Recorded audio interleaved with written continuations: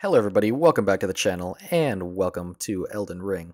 So this is going to be a quick little video showcasing how to get the Bloody Slash Ashes of War. Now it's a very powerful Ashes of War that can be used to a great extent, especially against some of the earlier bosses, and it is a super sweet move. So I want to show you guys how to get it, because it's not exactly, linear, and if you are new to the game, it might take you a little while to actually come across it. So right now, we are just at the elevator that you would come up after the tutorial boss, and we are just stepping out into the main area here. Now, just ahead, you will see the Site of Grace. There'll be an NPC standing up by the rock in front of it, but this is the first Site of Grace that you're really going to come across. And I'm showcasing here where the NPC would be. And this character does have a little bit of gear and a few other items to help us out along the way, such as Torrent here. And we're going to use him to great effect, and we're actually going to just walk you through step by step where to go. So you're going to want to head to the right of the Grace, and you're going to see the big old golden guy on the horse, and you're going to want to skip him. You're just going to go past him. No need to fight him. So if you just go around him, and you kind of head from the direction where he was coming from, you should come across the ruins here, which will be the Church of Ella. There's another Site of Grace here if you do need it. And then you're going to want to head outside the opening on the right, and you're going to want to head up to the north and follow the road. You'll see a guy with a torch. If you see him, you know you're heading the right way. Now for the time being, you just want to follow the road and keep heading north. Now you'll see a big encampment here. What you're going to want to do is head to the right of that, towards the east. You don't have to worry about fighting any of the guys in the encampment. Just head east and you're going to be fine. Now, directly ahead of us, you're going to see another Site of Grace. This is actually one of the most important ones, because this is where you are going to unlock the ability to level up, as well as your horse.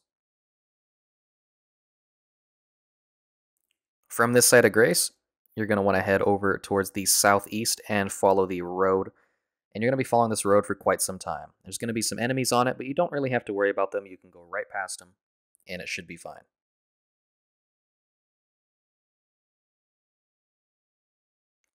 As you can see, very basic enemies, nothing you really have to worry about. There is an elite guy on horseback on this bridge. You can avoid him even on foot, but I would not recommend fighting him at this point unless you are pretty confident in your abilities. And you're just going to keep following the road. Now, as you go across this road, you're going to see two giants pulling a carriage. If you see these guys, you are heading the right direction. You're going to want to take a left here, and you'll come across some ruins. Now, if you get close to these, the name should pop up, and these are going to be the Waypoint Ruins. Now, from here, you just want to head to the right of the ruins, towards the east, and you'll come across the cliff up here, and then you guys will be able to see where we're headed. So that fortress directly in front of us is where we want to go. That's where the Ashes of War is located. So simply head down the cliffside and make your way towards the right, so southeast. There's going to be a point here where you need to jump down. There's going to be two birds on the left. If you see the two birds, you know you're heading the right way. As you continue, you will see some gravestones sticking out of the cliff. When you come across those, you know you're heading in the right direction, and you're going to want to jump down to the middle one, or the top one, and then to the middle one, whichever is easiest, but the middle one is safe, and then down to the ground. From there, head east, and you will come across some wolves, as well as some gravestones. The wolves are pretty weak for the most part, but you can ignore them entirely. You will also see a beach on your right. If you come across the beach, you know you're heading the right direction as well, and you just want to keep heading in this direction. You'll see a road with a bit of a fence up ahead, and that's basically the direction you want to be headed. Now to the right here, there's going to be another Site of Grace. I highly recommend sitting at this, because this is a somewhat difficult area, especially if you have starter gear. So you may die a couple times, but it is worth it. The Ashes of War Bloody Slash is super strong and great for early game gameplay. It's essentially what I use, and I absolutely love it. Now, if you're coming through here for the first time, there's a little ghost here you can talk to, and he'll give you a bit of a hint as to what you're dealing with. The demi-humans walks wroth, now their mother's been taken. Where are you, Lord Kenneth? The knight bedeviled by blood. That gives you a little bit of a hint. The knight bedeviled by blood is the guy we got to deal with to get the Ashes of War. Now, this is entirely possible on foot. I do highly recommend having Torrent with you if possible because it will be easier. There is a crossbow that will be shooting these little enemies. Leave that alone. Leave them alone. Just simply ride past them. There's going to be a bunch of soldiers, and there's going to be a big old pumpkin guy. Leave him alone, and kind of stay towards the outskirts of the area. You'll aggro 3 knights that you'll have to kill, and possibly a 4th. But the pumpkin guy you will not have to deal with as long as you don't get too close to him. So simply take these guys out. Since we're on Torrent, it's a little bit easier for us. And, as we're continuing through here, there's not much we really have to deal with. A few soldiers, but they go down easy. And you can just ignore the pumpkin guy. He'll deal with the small little enemies, and you won't have to worry about him. As you come through here, you're going to... You actually can see where I died on the previous one. You have some fireball guys that you're going to want to deal with, as well as some rats. Now, these guys on their own aren't too bad, but together, pretty bad situation. So if you have any ranged abilities, I highly recommend equipping them. I have a glintstone shard here that I'll be using, or a... what is it here? Glintstone scrap. And I'll be using that against the fireball guys. It is a bit of a rare item, but very, very nice. I'll also have some poison bone darts. These will be just to draw aggro of enemies. As you can see, though, these glintstone scraps are super strong. They completely one-shot these guys, which is going to make our life a lot easier because we don't have to deal with them. And because lock-on is so far away, you can use them to great effectiveness, even with far-away enemies. Now, we're not going to waste that last scrap. We're going to use our dart here on the rats, just to draw aggro. And we can use our shield counter to stun the rats and then take them out with relative ease. Use our dart there to grab the aggro. Do a little bit of a heal, and then another shield counter.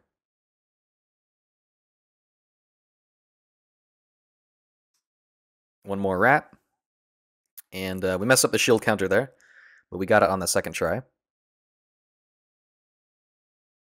Now, also, guys, I will mention this is a voiceover, so I do apologize. The reason for that being I had some audio issues. Hopefully, it won't be like that in the future. But I did have the recording here, so I figured I'd use it, do a bit of a voiceover, and it's not too bad. Hopefully, you guys enjoy it. Hopefully, it's educational. Now, we're coming in here because there's a few other enemies that will ambush us later if we're not careful. There are 2 regular soldier guys, and there are 1 rat left. Or is 1 rat left. That's proper grammar.